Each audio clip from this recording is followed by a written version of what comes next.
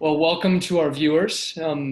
This conversation, this three-way conversation between myself, Mintaro Oba, and Yuki Tatsumi, Stimson Zone, will be posted as a sort of video addendum to a conversation that I will be having with Ambassador Hwang Joon-kook, who was the chief delegate for the Republic of Korea in its 9th Special Measures Agreement burden sharing talks in 2013 and 14. Our conversation today will give a nice sort of comparative context between both the US, South Korea, and US-Japan relationships involving cost-sharing dynamics and beyond. For those who don't know me, my name is Clint Work. I'm a Stimson Fellow. I'm leading congressional engagement on Korean peace and security issues. I have two speakers who I alluded to before. One is Mintaro Oba. Mintaro is a former US State Department official, I believe from 2012 to 2016.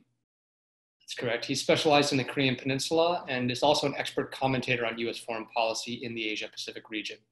While he was at State, he advised senior officials on key issues in US-Korea relations, crafted strategic messaging to help advance US interests in the region and the alliance, and worked closely with Korean diplomats in that process. His portfolio also included South Korea's diplomatic relations with Japan, China, and North Korea, economic and global issues in the US-ROK alliance, as well as inter-Korean relations and unification issues. Since his time in the State Department, he has published and spoken widely on these issues and is often quoted in such periodicals as the New York Times, the Washington Post, BBC, and many other major media outlets. Stimson Zone, Yuki Tatsumi, is a senior fellow and co-director of the East Asia program and director of the Japan program at the Stimson Center. Before joining Stimson, she worked as a research associate at the Center for Strategic and International Studies, or CSIS, and as a special assistant for political affairs at the Embassy of Japan in Washington. She's an expert on US-Japan relations and regional relations, and has written and published extensively on alliance and regional issues. She's testified before Congress on the same, and in 2012 was awarded the Letter of Appreciation from the Ministry of National Policy of Japan for her contribution in advancing mutual understanding between the US and Japan. So I'm looking to both Mintaro and Yuki as experts on sort of the American perspective in some of these issues, and then in Yuki's case, a bit on the Japanese perspective. But I will imagine because of their expertise and experience, they'll be able to comment on the areas that I'm asking each of them to comment on respectively. With that in mind, I think we'll start with the ongoing cost-sharing negotiations between Washington and Seoul. This will be a subject I discuss with Ambassador Hwang, and I want to ask Mintaro a similar question that I'll ask Ambassador Hwang, but I might just give a little context for viewers who might not be as up on the background. The previous 9th Special Measures Agreement, which was negotiated when Mintaro was serving at the State Department, was for 5 years, from 2014 to 18. So it expired in the second year of the Trump administration. And in that, the South Korean government had agreed to increase its annual contributions by 6%, in relation to the previous 8th SMA, also increasing based on inflation each year throughout that SMA. When that expired, the Trump administration requested that Seoul double its annual contribution.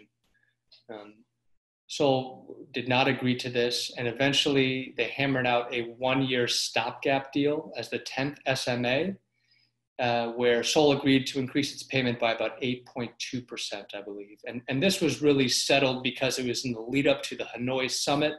So there was a lot of pressure on the alliance to get the SMA at least squared away for a year as diplomatic efforts ensued with Pyongyang.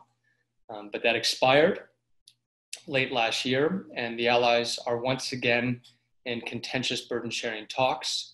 And the Trump administration this time asked it not only to double, but to quadruple its payment, to increase it by 300% to $4 billion annually. And Seoul has rejected that and agreed only to increase its payment by 13%. So they are very much far apart in their positions at the moment, with really no end in sight. President Trump himself rejected the 13% proposal about a week ago.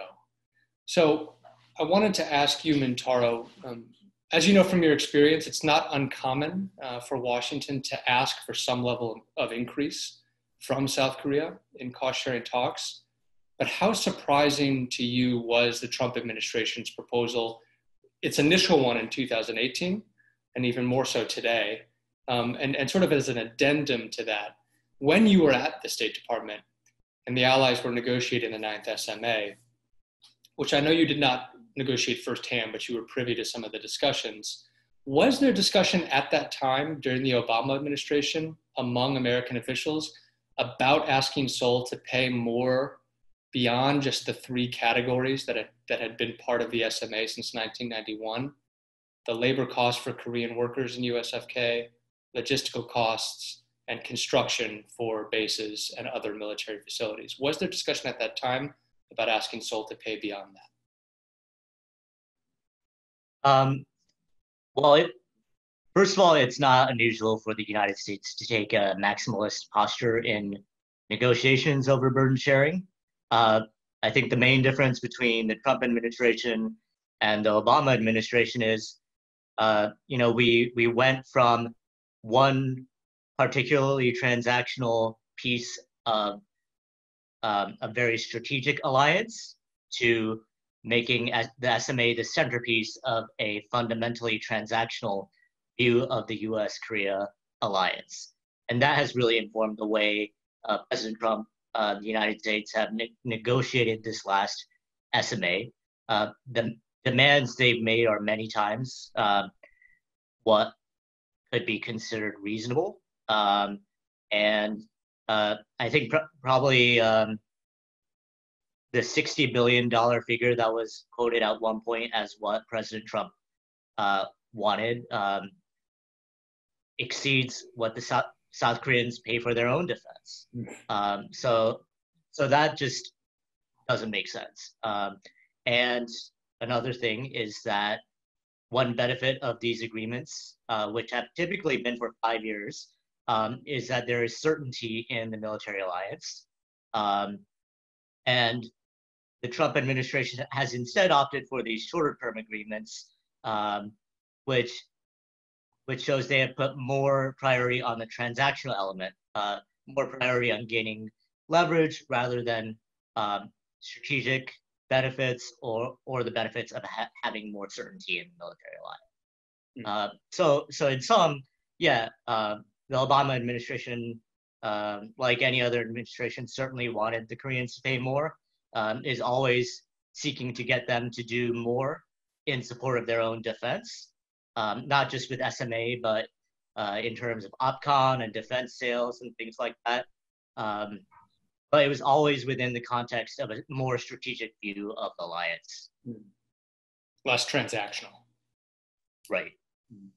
Just as a quick follow-on to that, because I know this is a question that I've been asked by Hill staffers, because it's sort of in the ether now, is what is fair and equitable? Do you believe that the current SMA structure that's been in place essentially since 1991, and it includes those three categories that I mentioned, logistics, construction, and then wages for employees for USFK, Korean employees, should that remain in place, or are we at a point now where you think we can move beyond just those categories? Is there a compromise formula between what the Trump administration is asking at this exorbitant demand, $4 billion, and the current South Korean offer of 13%, and essentially adhering to the SMA structure as constituted?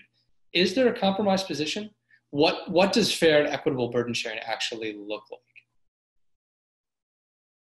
Well, even taking a very transactional view of the military alliance, there is room for a better way of doing things. I think the SMA covers what it needs to, but we've always considered the defense alliance in total. We've considered defense sales. We've considered how much South Korea spends in its own defense budget. We've considered capabilities that it has and it is seeking to get. And so we should continue to closely coordinate with South Koreans on that. I don't see a need to fundamentally change the nature of SMA itself. So I don't want to put words in your mouth, but just for clarification for our viewers, when you were saying that the Obama administration was approaching it, of course they would make demands, of course they'd have a maximalist position, but they would frame the discussions more in a strategic context and the overall sort of strategic alliance in that way, where in addition to just the SMA talks and number values and annual contributions, they also would include in their thinking the ROKs are also increasing their defense budget by X amount each year. They've got this number of troops helping to defend and deter on the alliance. They're increasing arms purchases from U.S. weapons manufacturers. This was considered in sort of a holistic view. Well, I think policymakers in previous administrations, not just the Obama administration, would not have let one set of negotiations over a very transactional issue become the centerpiece of the alliance and gain the profile it did and rise to the level of the president. It's certainly important. It's certainly necessary to negotiate as much as possible with the South Koreans, but to let that be our entire view of the defense alliance, our entire view of the alliance as a whole, is just completely absurd. I want to circle back on a point you made about how it's been politicized and how it's sort of gone to the office of the president, because that's sort of outside how it was normally negotiated. But I also want to bring in Yuki to this discussion and just ask some of the brass tacks of US-Japan cost sharing. So I mentioned the structure with US-ROK discussions and how it's sort of been in place roughly since '91. What is the current structure for cost sharing in the US-Japan alliance? And maybe how has it evolved over the last few decades as Tokyo has begun to more proactively reform its defense posture and its role in the alliance? So I think essentially both SMAs, by that I mean US-Japan and US-ROK, are designed and structured in a very similar manner. And Japan, between US and Japan, they call, rather than SMA is a more formal name, but they basically call it host nation support. Their HNS agreement also have those three broad categories that you just referred to in a US-ROK SMA. And on those three categories, Japan actually pays almost 100% of the salary of the Japanese employees on the base. They pay 100% almost of the repair maintenance cost on US bases. And any new construction or upgrading of the building that needs to be done on those, Japan also pays a pretty fair share. And in addition to that, this kind of gets back to what Mintaro was talking about. This host nation support negotiation is takes more of a total view of the defense relationship, as opposed to this how many Japanese yen Japanese government is coughing out specifically tied to this name. Is that back in the 2004-2005, US and Japan reached an agreement of relocation of a US Marines into Guam, building the replacement facility that will be used as the replacement for Futenma Marine Corps Air Station. So Japan pays about, I think, a little bit over like 50% of the construction cost. And that also is that is actually an extra element that doesn't have a name of the host nation support, but then it does come into play when two governments sits down and talk about host nation support renewal.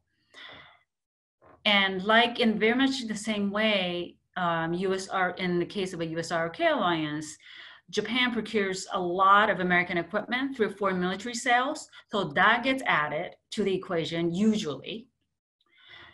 And so basically once you start rolling up those numbers, it is just like in our negotiations with the ROK, there's always a tension between us as in the United States wants Japanese government to pay more on that specific categories of host nation support, whereas Japanese side wants to make that increase as minimal as possible because they're also under the pressure from their own finance ministry.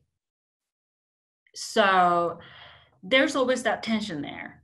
But in the past negotiations, those other categories that doesn't have the name, that's not technically included in host nation support, have always been kind of included in the American side of the consideration when two sides cannot exactly meet on the numbers, I mean, the Japanese yen numbers on the host nation support. Meaning like the Futenma replacement. And right, Futenma replacement cost, and that gets added in the minds of U.S. That's factored in as like an overall. Yes. And then that's how, from what I understand, is that's how when I'm at the working level, as they rise up to the decision makers within the Pentagon, that's how it gets usually, that's how it gets always explained. That this is where we are, this is how much Japanese government is willing to pay in the specific categories of host nation support.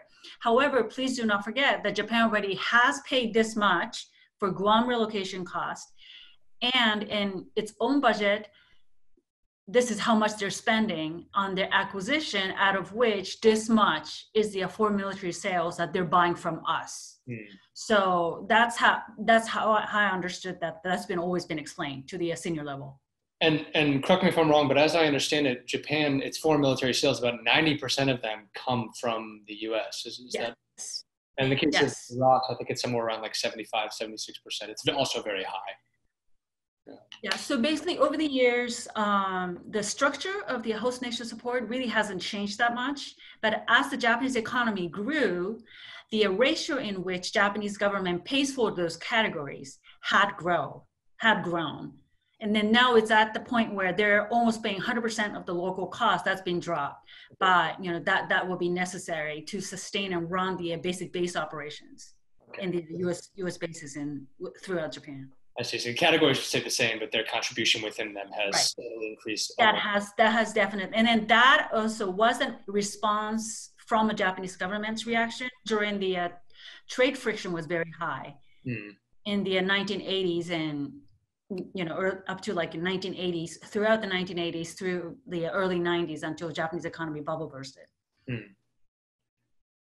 So looking at what's currently happening between Washington and Seoul, they're at this impasse, increasingly prolonged, and thinking forward, what do you think the implications are for U.S.-Japan talks? Obviously, we have to add this sort of elephant in the room, or the caveat that we have the November election here, and it could be a second Trump term, or it could be very likely a Democratic administration led by a President Biden, most likely. So assuming, say, a second Trump term, how do you foresee things playing out once they begin to renegotiate those talks, which are due to be renegotiated in 2020? Right. So I think one dynamics that are very different between current U.S.-Japan relations and the U.S.-ROK relations are the personal relationship at the leadership level. Clearly, Abe and Trump are, in personally speaking, better terms. They just get along better, as opposed to President Trump and President Moon. And if so basically Japanese government has been, obviously, they've been paying very close attention of how US-ROK SMS is going down. And that is why they are doing working level preliminary talks bilaterally, but they're not going to kick off official negotiations until after the presidential election. And Clint, you mentioned about this issue being politicized. The nightmare for Japanese side is that President Trump, while still running for re-election, try to use this as yet another example of how he was able to get a good deal or better deal out of its allies. So even if they have to face second Trump administration, they want to wait until those election pressures off. And then to them, that's already easing that political pressure on the negotiations. their hope is that President Trump will be too busy to think about the new agenda for his new administration. That usually, like Mintaro said, SMA or host nation support negotiation really doesn't rise up to the political attention by the president. Until it's ready to be stand. And then I think US-ROK alliance, the SMA negotiation had this incredibly unfortunate timing of the renewal of the one-year stopgap fell right squarely in the middle of all this. And it was in the middle of impeachment. It was in the middle of political pressure on President Trump was basically picking up momentum. So I think it was just almost like a perfect storm that hit the both sides. Because clearly on DOD side and their MND side, or also their MOFA and state, there's clearly at the official level, they know how hard this is, but they've also always remember how they worked this out in the end. But then I think in their particular case for the earlier this year, or late last year and earlier this year between Washington and Seoul, there's that extra political pressure added to the negotiators that it actually really hamstrung American negotiators' hand to come up with more creative solutions that are explainable and sellable to President Trump and maybe Vice President Pence also. But then Japan, even if they mean that they have to deal with the second Trump administration, they don't have that similar level of political pressure. So I would say it still will be a difficult negotiation, but it will be slightly easier for Japanese side to try to work with US to come up with a little bit more creative solutions. And what if Trump is not reelected and presumably we have a President Biden, how do you think that would look? A return to that will probably tremendously ease the pressure off of Japanese side. I think a lot of people will kind of inhale in sigh of relief that can we go back to this, non-transactional tone that we've always taken when we're having these discussions. Interesting. Yeah, I think that's probably, Tara would be interested to know what you think, but I would think that's similar for US-South Korea relations as well, sort of a return to the status quo ante of this is the SMA structure. Yes, we might ask you to up your contribution within it, but we'll go back to this more strategic and holistic assessment of the alliance as opposed to dollars and transactions and just the SMA numbers. So speaking of elections, we just had the National Assembly elections in South Korea. And I think this is one thing that is kind of played lip service to in DC, but not paid close enough attention to, is how the domestic politics within South Korea and Japan as well, and in any other US alliance, can affect and constrain alliances moving forward.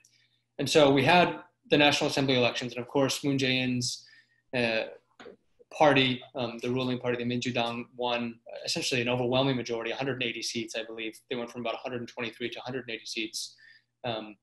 And I'm curious, Mintaro, what's your read on the results of the National Assembly elections, and will it give the Moon administration more or less room to negotiate? I guess the proposition being that now that the elections are behind them, they've achieved the majority in the National Assembly, are they maybe more comfortable to up the percentage contribution? They feel like they have a little more leeway to do that because they don't have to answer to voters? Or do you think it will harden their position to make them less willing? The National Assembly has always been significant in agreements like this. In the Obama era SMA, the opposition of elements of the National Assembly mattered, and the scrutiny that they applied because the United States had not spent surplus funds provided by South Koreans became an issue in the negotiations at the time. Now President Moon has a huge majority in the National Assembly. It's an unusual mandate provided by the fact that he is seen to have responded well to the pandemic. And so there are a lot of things that he and his party can do now. That being said, I don't think that this will hugely change South Korea's negotiating posture or leverage, because the United States and Trump have made cost sharing an issue of sovereignty for the South Koreans. And if there's any people or any country that is more concerned with issues of sovereignty, I don't know who that could be, because the Koreans are very cognizant of the fact that they have been invaded repeatedly throughout history, that they are surrounded by bigger power. And as soon as something becomes an issue of sovereignty, they feel the need to really defend themselves. But I don't think that just because President Moon has gained a larger majority in the National Assembly, it will give him a huge amount of additional leverage. So building on that and sort of looking a little even more closely at domestic politics, so conservatives generally, the conservative political party in South Korea, they are often and historically the most outspoken in support of the US-ROK alliance.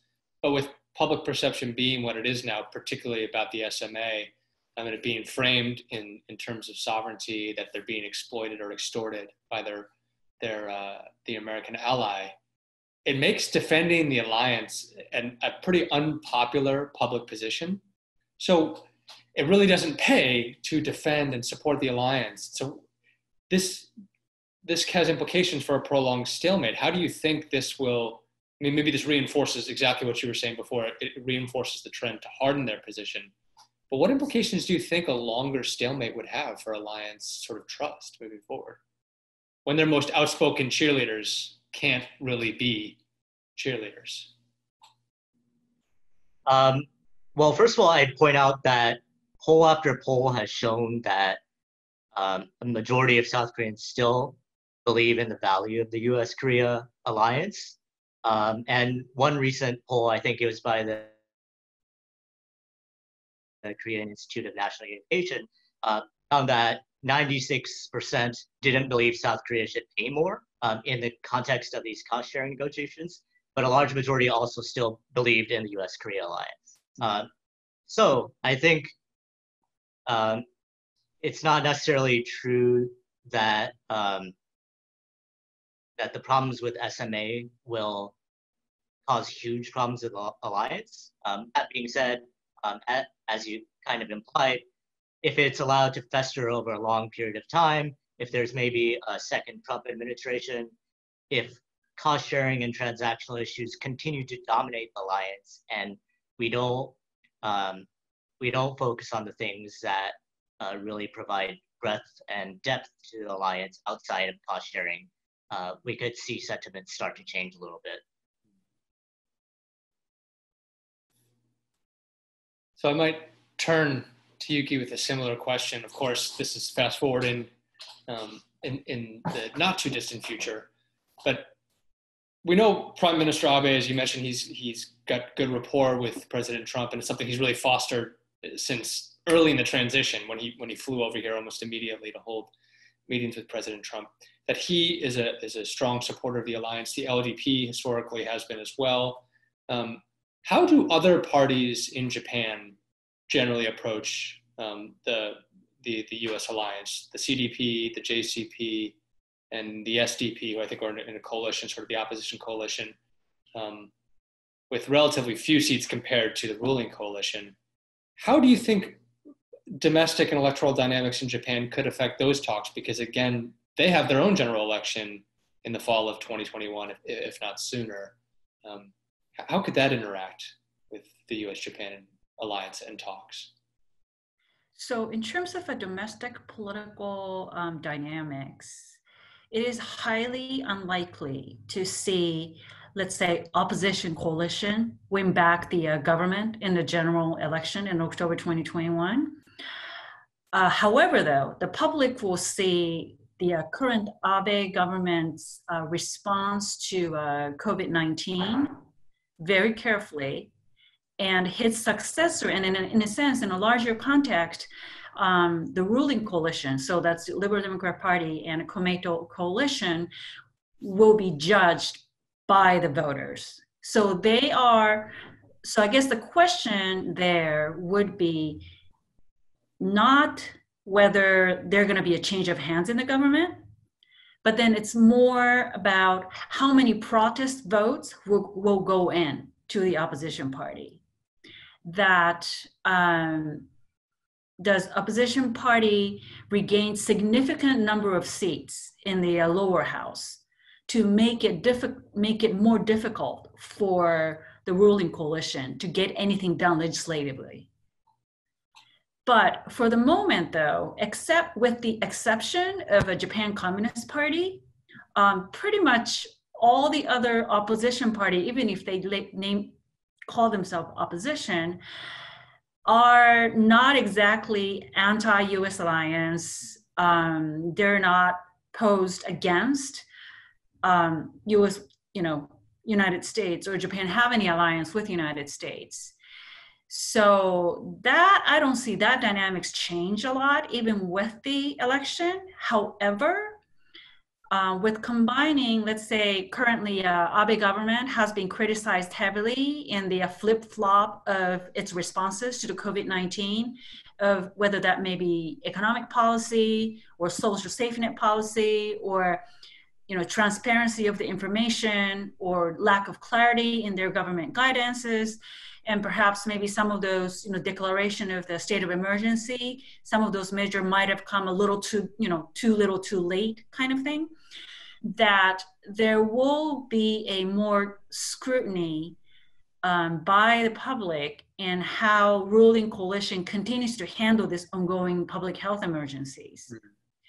And depending on the economic impact that the current emergency ends up having on Japanese economy itself, it will definitely raise questions about how tolerate opposition party is willing to be in terms of Japan increasing the host nation support in the renewal of the host nation support.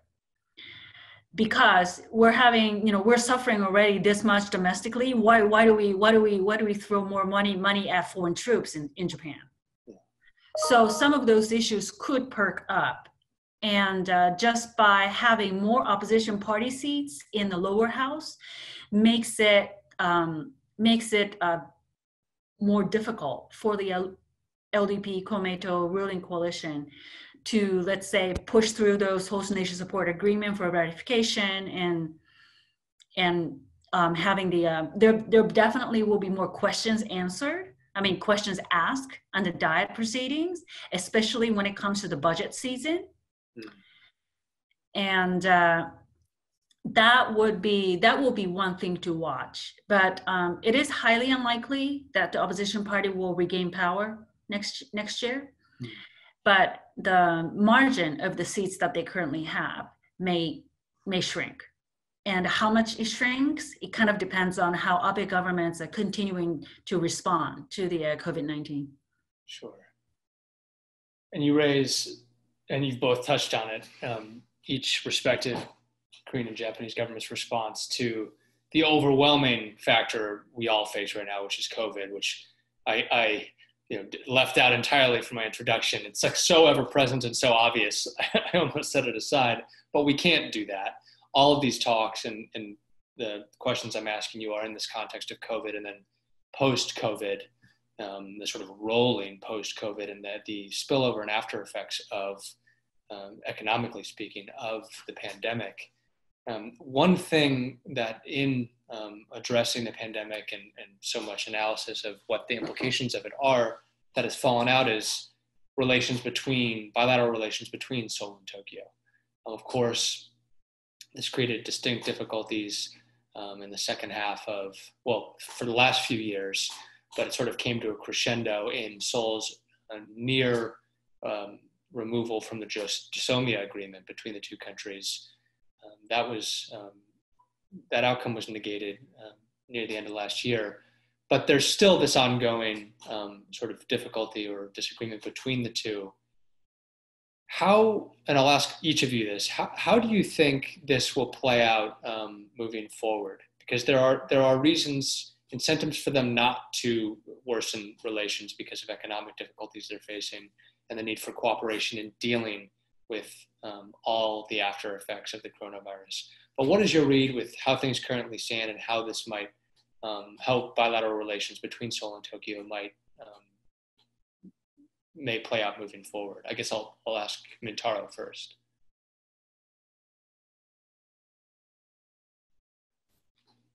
Sure. I think one reason Korea-Japan relations have started to calm down a little bit with brief periods of tension is that both sides have major incentives for stability right now. And we also see that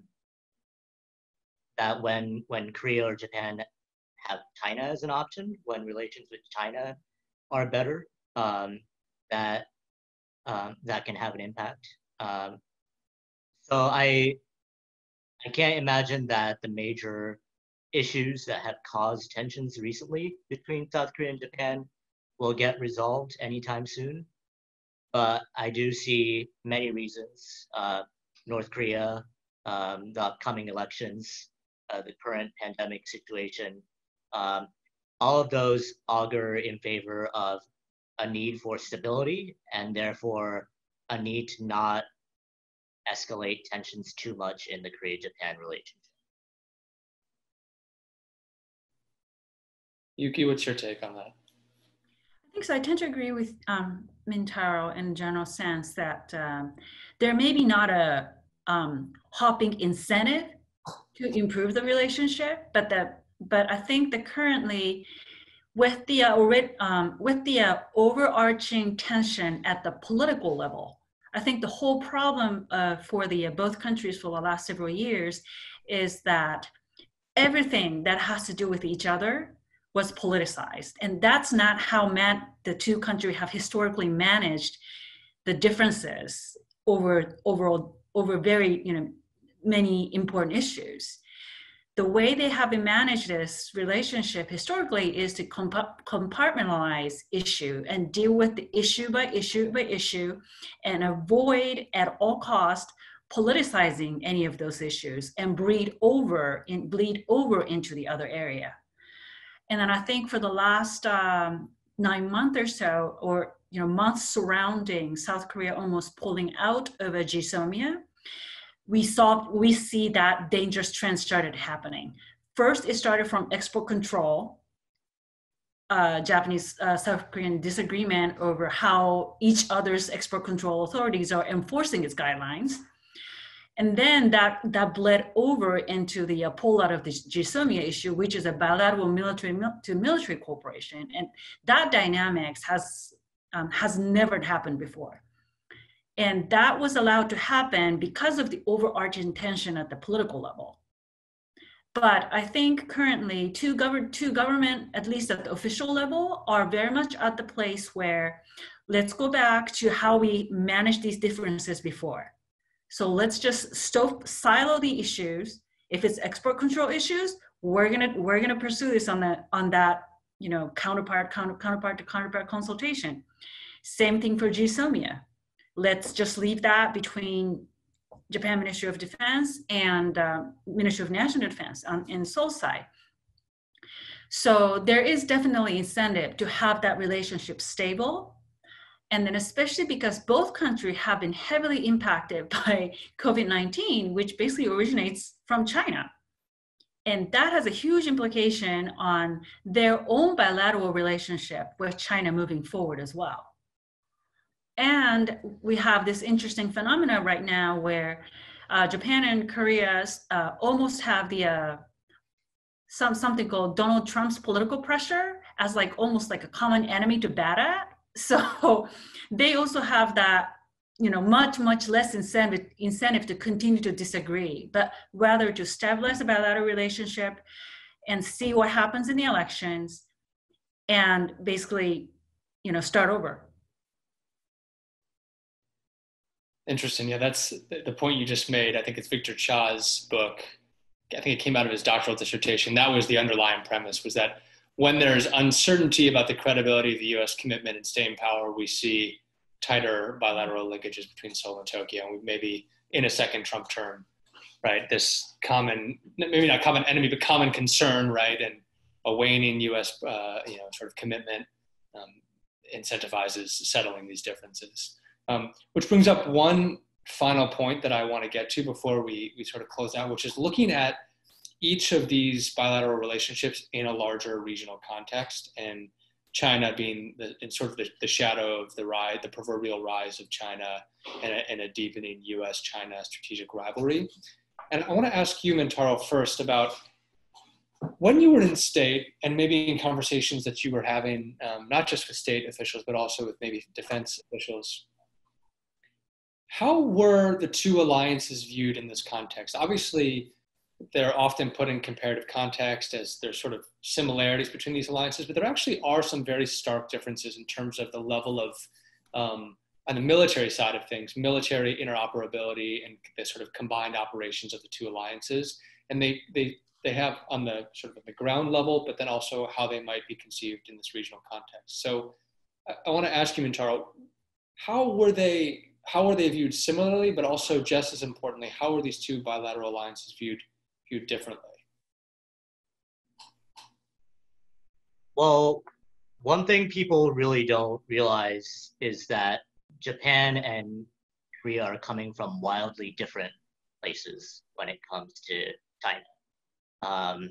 Both have a certain amount of economic dependence on China, but Korea far more so. And China is an immediate neighbor that it has to accommodate, especially when it comes to North Korea policy. And as much as Seoul reaffirms its commitment to the US alliance publicly, like any regional actor, it has an interest in maximizing its options. And that means cultivating relations with China. So I think that it takes a much more nuanced, careful view of China that is often more accommodating than US policymakers might be comfortable with. I remember being in trilateral discussions at the Vice Foreign Minister, Deputy Secretary level with the US, Japan, and South Korea. And the Japanese were very firm about countering Chinese assertiveness in the South China Sea. And the Koreans were much more wishy-washy about it. So I think you definitely have to understand that the Koreans come at it from this different place, and they are unlikely to adopt any sort of explicit balancing posture against China. But if we are smart about it, we can get them to do some sort of implicit balancing by adopting rules and standards that are more favorable to the US vision of the world. As far as my outlook on the broader alliance going forward, I have two main concerns that might seem contradictory. One is that we won't recognize the hugely transformational opportunity we might be able to get in the coming months with the US-Korea alliance and alliances more broadly. I think that if there is a new Democratic administration, there will be huge pushback against the Trump administration's transactional view of alliances and a renewed focus on their importance. And that will create huge opportunities for transformation in the alliance. And I'm concerned that if we're not strategic about it, we'll miss that opportunity. On the opposite end of the spectrum, I'm worried that we have overly high expectations about what our alliances can do. I think because President Trump has been so transactional and so negative about our alliances that people have highlighted the power of alliances more. And my concern is that a new administration will come in and we will expect our alliances to be able to do a lot more than they can on a range of global issues.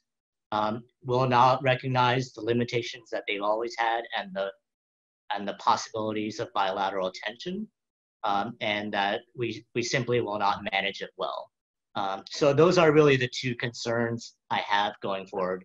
If we manage them well, we can come out ahead. But if we don't, we will be very disappointed. Interesting.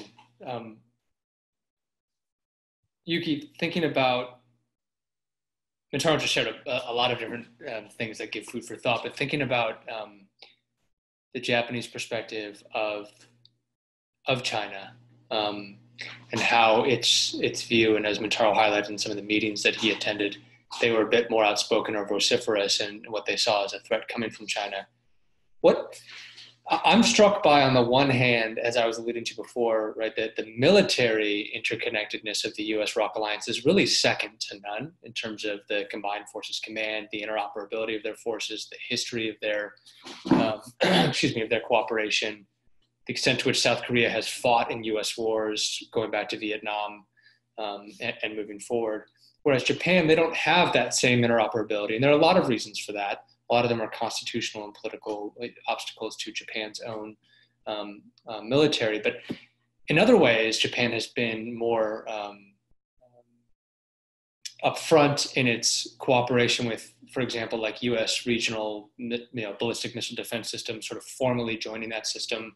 And they've been more outspoken in terms of sort of opening navigation in sea lanes and the MSDF's involvement in and sort of protecting Japan's sea lanes and going further and further from the Japanese Isles. What's your perspective of how Japan views its place in the US Indo-Pacific strategy, with China very much at its center? So a couple of points that I'll make on that. I think US-Japan alliance and US-ROK alliance have been structured differently as well. That US-ROK alliance have really been born to, primarily to defend South Korea from another invasion from the north. Yes, there is a little bit of, regional aspect of it, but if you recall, during the Roh Moo-hyun administration, when Pentagon started talking about the regional deployments of the forces out of US-FK, and maybe how some of those forces that they've deployed to Iraq, they may not come back to Korea at all. If you recall the upheaval that caused in South Korea, that's kind of a testament of more of a primarily defensive nature versus external threat that US-ROK alliance had. But then in a sense, US-Japan alliance always had that regional aspect built in. It was built more as a political alliance. Yes, military is a very important component of it, but the alliance was more regional in nature, more political in nature, that it was more about US and Japan standing with the United States and, I guess, the broader West, vis-a-vis back then, communist bloc. And after the Cold War ended, in the mid 1990s, it was part of it triggered by unfortunate event of the U.S. service members' crime in Okinawa. But both governments actually took that opportunity to transform the nature of the alliance into something that supports the liberal international order from what it used to be, that it was against the communist bloc. And then I think that a fundamental shift has served the alliance well, that in the shortage of the types of a combined force structure that US-ROK has, or some of the limitations that Japanese Self-Defense Force continue to have for the political or constitutional or legal reasons, they have been able to compensate that by this fundamental shift that they made in their nature of the alliance. And I think moving forward, Japan will probably see itself as, would like to see itself as an important partner for the United States in its Indo-Pacific strategy. And my concern is more about the dynamics between US and China, because currently Trump administration's China approach is kind of more of a mixed blessing, but more of a blessing for Japan. That for many Japanese policymakers, they feel like finally their American counterparts are seeing China threat as they see it. Now they're much more on the same page. During the Obama administration, there always has been constant concern that maybe they're too concerned about overly antagonizing China, and they may not be standing firm enough against Chinese misbehavior with us. So when the Trump administration came in and they started taking this really explicitly, I guess, hostile posture toward China, that gave a sign of, kind of a sigh of relief for some Japanese policymakers. But because US-China relationship is such a complex bilateral relationship, and it has so much more component than Trump administration is lending itself to the dynamics, that any change in those dynamics will impact Japan in a major, major way.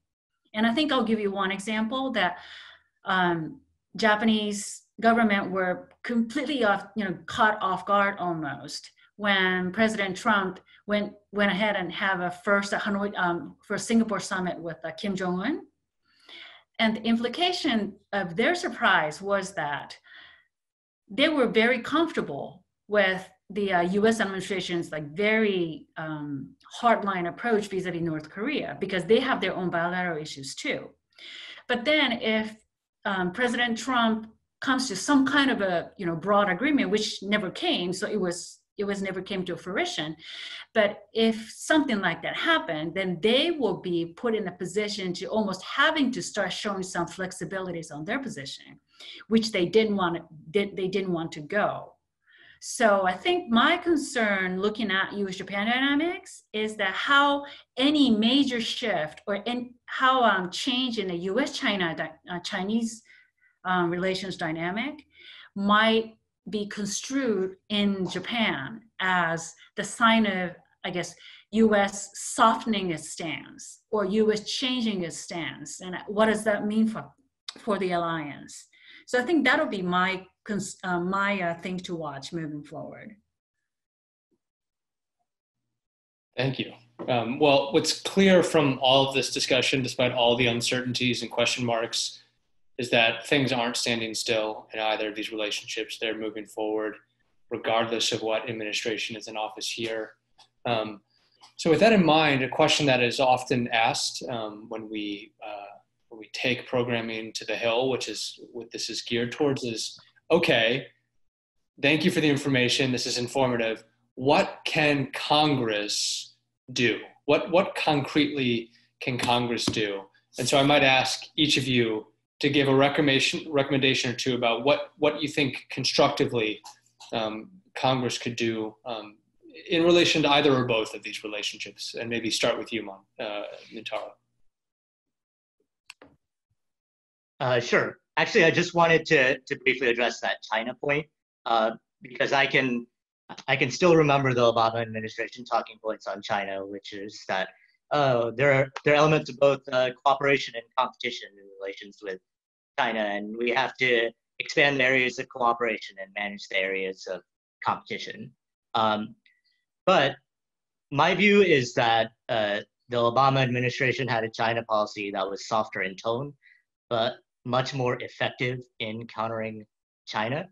The Obama administration was much more active in diplomacy with ASEAN and in countering South China Sea assertiveness. It had TPP, which is probably the most substantive counterweight you could have to China. It cultivated relations with countries like Vietnam. And by not taking such an explicitly competitive stance, it denied China the high ground while still being able to take substantive policies that were fundamentally about countering China. So that is something I would certainly defend from the Obama administration. As far as what Congress can do, I think it should continue to issue sense of the Senate type of resolutions that reaffirm the value of the alliance and our commitment to our force posture in South Korea, that we will not be withdrawing troops, that the Congress is fundamentally against doing that without at least close coordination with South Korea. I think that members of Congress should also be active in promoting a broader view of the alliance, pressuring the administration, whether this one or the next one, to engage South Korea on issues like health or the environment or science. I think they could even legislate more appropriations to be able to do things like that, and engage members of the executive branch to create new dialogues in those areas. I think those are all things that would benefit the US-Korea alliance tremendously. And Yuki, your takeaway recommendations for the Hill?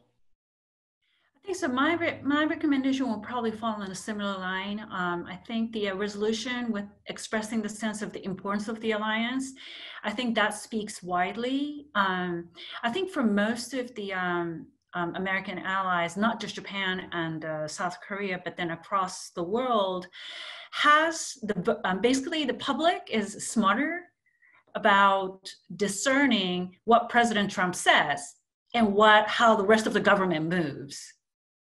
And it's clearly the case in Japan that, they're not crazy about President Trump, but then they're also at the same time, they understand that President Trump often talks before he thinks, and the rest of the government actually may not necessarily follow. So you think that the wider public is okay? So many of the allies, like even at the government level, they start kind of, they have been making that distinction all along, and that's how they manage the government-to-government relations, I think. Mm-hmm. But having that voice of, I guess, assurance from the Hill legislative branch, I think is an added reassurance, especially when you have a, rhetorically at least, very unpredictable president at the top. And when you look around, I will look at Pentagon in the first place, that when Secretary Mattis left, there was a huge anxiety across the board of the alliance managers within Japanese government, because to them, Secretary Mattis kind of symbolized voice of reason that could say no if President Trump makes very unrealistic or unwise demand. But when he went, the anxiety really increased, that they almost lost a protector of the alliance level. So I think having Congress fill that role of basically exercising check and balance of executive branch, I think is a huge assurance for the not just Japan and South Korea, but then I think I would say all the American allies and partners. Well, we've gone over what I wanted to do for a lot of time, but the reason is because the material itself, the issues lend themselves to extensive discussion. And of course, we could go on much longer, but we'll stay within reasonable bounds. I want to thank you both, Mintaro and Yuki, for joining me for this conversation. This allows us to, again, like I said, put some of the more narrowly Korea-focused discussion in a wider context, and will also be made available to the same Hill offices, both House and Senate. So thank you again, and I look forward to, of course, future conversation and engagement with both of you. Great, thank you. Thank you.